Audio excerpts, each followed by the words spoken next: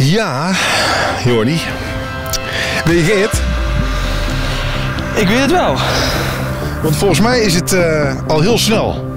Het is 3 oktober is feestavond. 26 september is de quizavond. Ja. Het gaat snel, hè? Het gaat heel snel, ja, en het wordt hartstikke spannend, want die quizavond is al heel snel. De 26e al. En iedereen die kan meedoen, hè?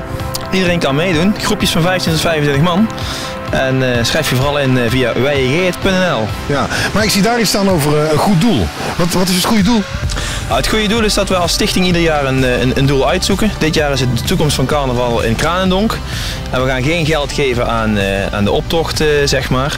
Wij kiezen ervoor om deelnemers, zeg maar, te stimuleren in het veilig bouwen en daar cursussen in te betalen. En om bijvoorbeeld gezamenlijke ruimtes te vinden voor verenigingen die dat daar moeilijk in hebben. Ja, maar nou zie ik bijvoorbeeld daar op de spelregels staan dat het eerste is wat je moet doen, een team organiseren van tussen de 15 en 25 personen. Ja, die heb je keihard nodig, want er gaan er sowieso al 2 de hoort op. Er moet er één een geheime opdracht voor uitvoeren. Je hebt 125 vragen waarbij je eigenlijk heel veel moet zoeken. Dus je hebt de 15 tot 25 man echt keihard nodig, wil jij voor die eerste prijs gaan. Oké, dat is stap 1. Stap 2 is dat je je op moet geven. Hoe doe je dat? Nou, via www.wejje.nl kun je je groep opgeven, even 1 contactpersoon aangeven en dan krijgt die alle informatie en dan ben je eigenlijk gewoon opgegeven. Het kost €30 voor mee te doen, geen geld voor een avondje gezelligheid. Oké, en dan krijg je dus de quizavond.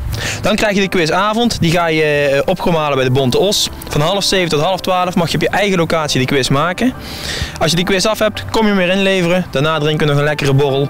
En dat is wel een hele gezellige en leuke avond met vrienden. Oké, dat klinkt helemaal top. Dan, een week later, ja, dan worden de winnaars bekendgemaakt. Ja, een quiz zonder winnaars is geen quiz natuurlijk. Dus we kiezen 3 winnaars. Degene met de beste antwoorden, die komen vanzelf bovendrijven. Je mag zelfs nog een joker inzetten op jouw favoriete categorie. Waarop jij denkt, hey, daar hebben we het goed in gedaan. Ja. En de week erna wordt op de feestavond wordt de winnaar bekendgemaakt. Oké, nou zag ik ergens, wacht even. Oh, hier. Wie treden erop die avond? Undercover, topband, Le Dupe toernooi, brasfeest, iedereen hier in Kranendonk kent ze wel. Kortom, Wejje, het gaat beginnen en ze moeten meedoen. Jullie moeten meedoen. Allemaal meedoen. Geef je op en doe mee.